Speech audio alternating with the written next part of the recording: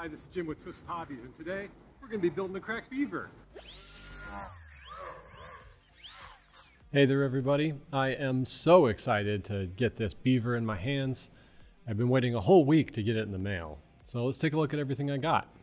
First, I got the plane itself, and I printed out the manual. I also bought the full power combo, the receiver, some glue, and a prop balancer. Let's open it up and see what's inside. So this is the red or raven color scheme that's on it. And I'm gonna spread out all the parts. I'm gonna inventory the parts and make sure I have everything here. In the manual, they do a really good job of listing all the parts and what they are. So I'll speed this up a little bit once I get going, but it looks like I've got everything. I've got the fuselage, the wings, everything laying out there. And then this is the hardware kit. Again, the manual does a great job of showing all that stuff. I haven't used a prop balancer yet, so I'm excited to do that.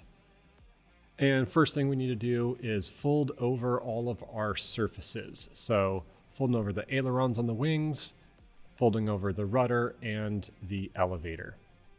Once I've done that for about an hour, then I'm going to glue these pieces together. And on this, I put the glue on. I'm using foam tack glue for this, and then I squeeze it together, I pull it apart and let it sit for a minute or so, and then when you squeeze it back together, it tacks up really fast. While it's tacking up there, I continually push it back together every now and again, but I'm gonna get rid of all of the little pieces that are still inside the wing, and I'm gonna dry fit the spar. I should have let this dry a little bit more, but I was impatient, so I went for it. Putting glue on both sides of the spar, I put the glue in there first, then you open it up and you get it set. Make sure it's stuck all the way across. Make sure you're not getting glue on your work surface. If you notice there, I've got some parchment paper underneath, and then we're laying some batteries on top to make sure everything stays flat. Now we're going to be cutting apart the fuselage. You want to pick the half that has the smaller connecting tabs. That's the one to cut apart. And I'm getting my landing gear strut spars all ready to go. We're going to be placing those inside of the landing gear struts.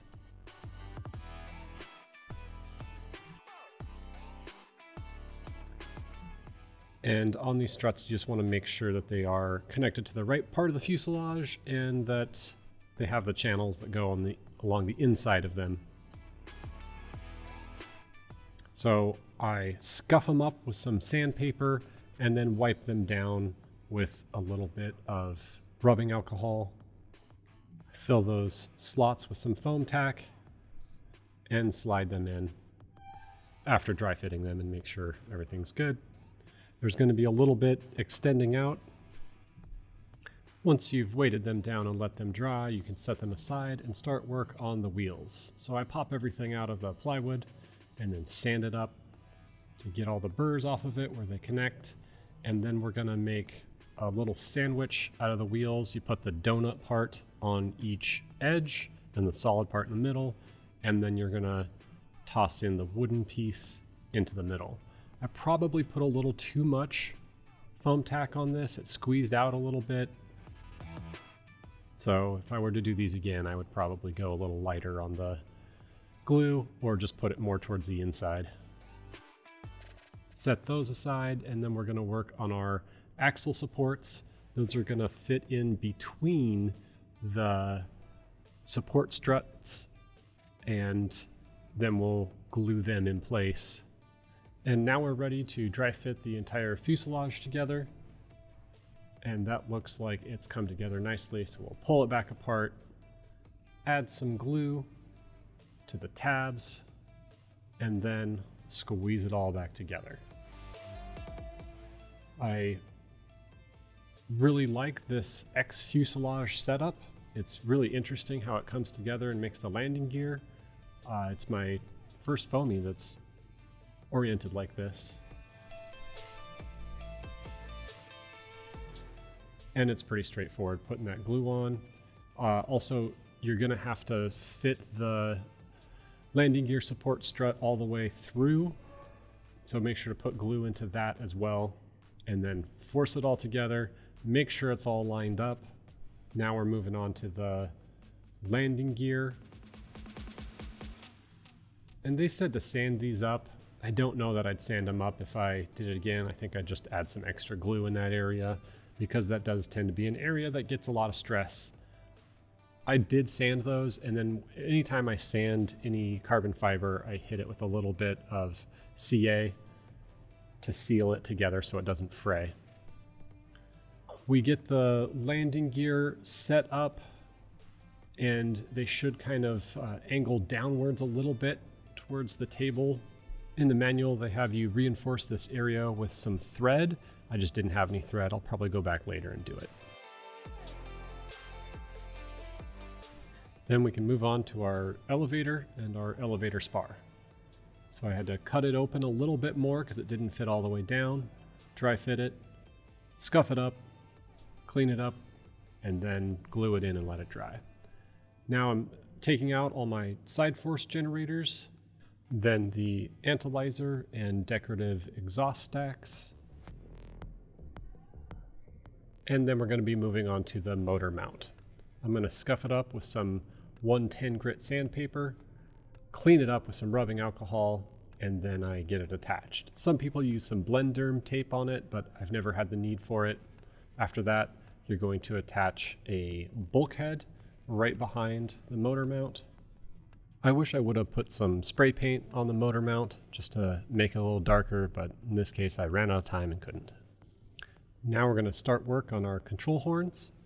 I'm going to cut each of them off, and then after I cut them off, I'm going to clean them up on the edges, and then I come back and sand them up before I do a final install, because I just want to make sure there's extra grip. So I sand them up on the edges that are going to get some glue, and then I fit them into the rudder and the elevator.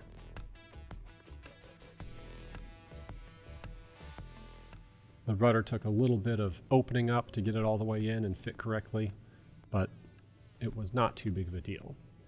Now, on the control horns for the wing, they say that you can put them all the way down so that they're flush with the bottom of the wing for more wild, extreme 3D throws. And of course, who doesn't want a wild beaver? I put mine all the way down. If you want it to be a little more mild, then you can mount them flush to the surface. Then we attach the elevator and rudder assembly together. And then the next thing I'm going to do is bind my receiver, calibrate my ESC, make sure the motor's going the right direction, and also center my servos. There's a link to a video on how I do all of this in the description. The hardware kit came with some servo horn extension arms, and I wasn't sure where to put these, whether they should go with the elevator and rudder or on the ailerons, and I thought they should go on the ailerons, but I gave Twisted Hobbies a call and they said that they're not needed. I was like, no, I want the extra throw, so I put them on anyway. They were right, they weren't needed. Now I'm going to install some of these end links onto the servo horns, and the easiest way to do that is with a little piece of wood with a hole drilled into it. I'll include a little video that shows that in a little more detail. But then you're just able to push it right through, and those get stuck on really nicely. We're going to go ahead and install the servos into the wing. It's a little channel that's pre-cut in there that you can just push the wires down into. This is all going to be hidden because it's inside of the fuselage. Next, we're going to dry fit the elevator and rudder servos, but we're going to assemble them outside. Same thing with those end links, just pushing them through the servo horns and then screwing them onto the servos and then getting them installed. You want to make sure they're centered and in the right place beforehand, because once you get them in the plane and the wing on top, it's hard to access that area. So you want to get that set up before you close it off. Here I'm poking a little hole into the bulkhead at the motor mount to be able to pass through the motor wires. And then you get them through, and then you're able to secure the motor.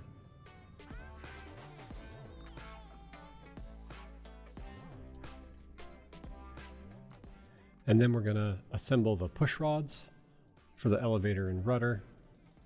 So here I'm measuring and cutting out the heat shrink. I thought I needed 6 pieces, but you only need 4. They give you 2 extra little end links. And then we're going to start assembling them. So a little bit of glue, a little bit of heat shrink, and I just dip the end of the rod into the glue and then install the heat shrink after. Make sure it's all dry before you try to heat your heat shrink because the adhesive is flammable.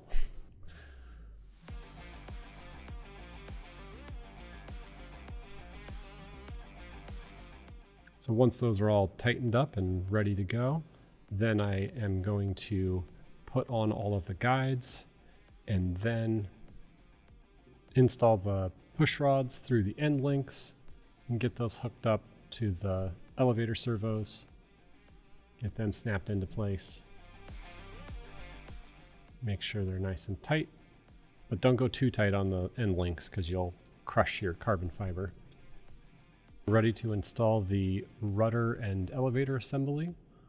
So you glue them up, and I just did it on the very edges of the piece that goes into the V there.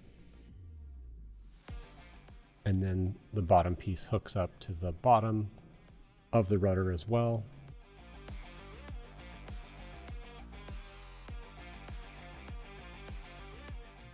And then I elevate this off the table a little so it doesn't push it out of alignment.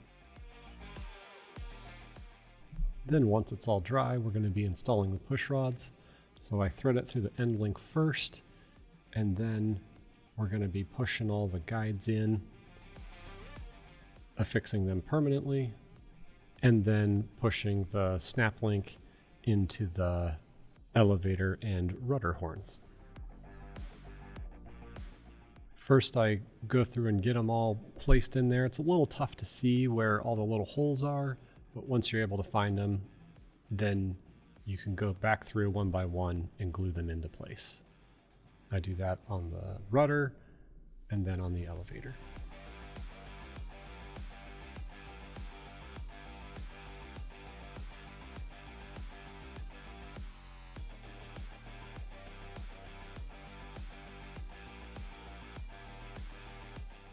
We then trim off our push rods and tighten the end links down.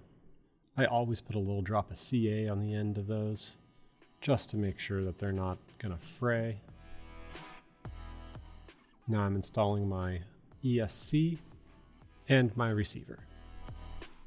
Then we'll put the side force generators onto the elevator. And then the secondary firewall. I used that cover as a guide to figure out how far back it needed to go, and then just carved out a little area underneath it for the wires. Next, we need to verify that all of our servos are set up and adjusted correctly, because once that wing goes on, it's permanently there and it's going to be much harder to get in and adjust anything. So I'm checking to make sure my ailerons are working, and it looks like I didn't center one of them because my radio was only set up for 4 channels.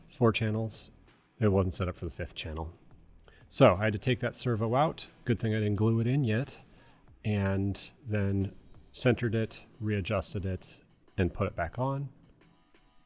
No big deal. Glad I did it now rather than having to mess with it once it's all glued together. And then I also adjusted the elevator and rudder while I was in there. So now we're ready to glue in the servos for the rudder and elevator. I just use foam tack on them. A lot of times I'll use hot glue on servos, but for this, I knew they were going to be in there forever unless something went terribly wrong. So I got them glued in. These are flush to the bottom side of the wing on the wing servos because you want that surface to work correctly so they come out a little bit from the top of the wing. Glued on my receiver, routed the antennas for that, And then we start onto the wheels, which I thought I would have to ream them out a little bit, but they were actually perfect for the size. So put the wheels on, put the little wooden nuts on,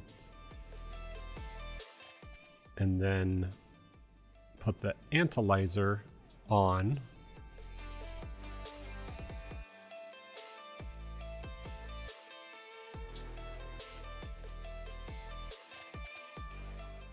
And then we're ready for the final glue up on the wing.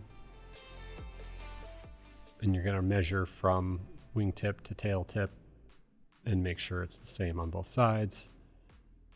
Get it nice and stuck down. Now we're doing all of the rest of the side force generators, and there are a bunch.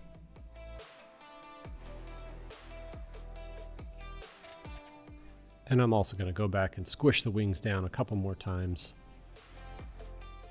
I thought of putting this little canopy on, but I wanted that area to be able to put the battery in. So I did not put that part on, but I did put the forward canopy on over the ESC. I like how that area looks. We will also be putting on the optional turbo exhaust stacks because it is a Turbo Beaver. And when you put these on, it kind of looks like a little mustache.